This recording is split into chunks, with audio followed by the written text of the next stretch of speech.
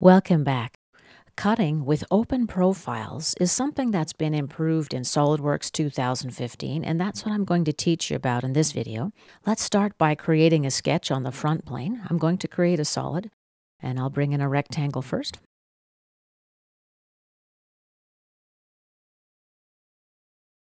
I'll do a mid-plane extrusion, something like this. Just drag the handle and accept our work. All right, let's create one more sketch. I'll do it on this face, right-click, insert sketch. I'm going to create a 3-point arc here. Here's my first point, my second point, and my third point. Now, in order for the cut to work, the sketch has to intersect an edge of the solid, or it's got to be coincident to it. Otherwise, you're going to get an error message. Let's try it out. Let's activate the extruded cut command. We've got a new option under end condition. We have blind. Previous versions of SOLIDWORKS had the through all option.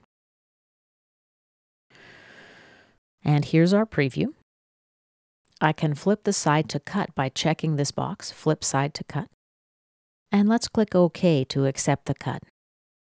Now I'm going to change the sketch plane and see what happens. Let's right-click on our sketch, select Edit Sketch Plane.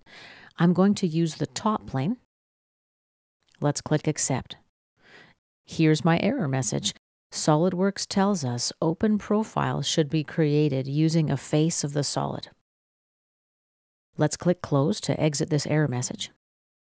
How can I solve this? Let's edit the feature. Instead of the blind end condition, I'm going to select Through All. Once again, check this box to flip the direction, flip side to cut. And let's click Accept. And here's our cut. This concludes our video about cutting with open profiles.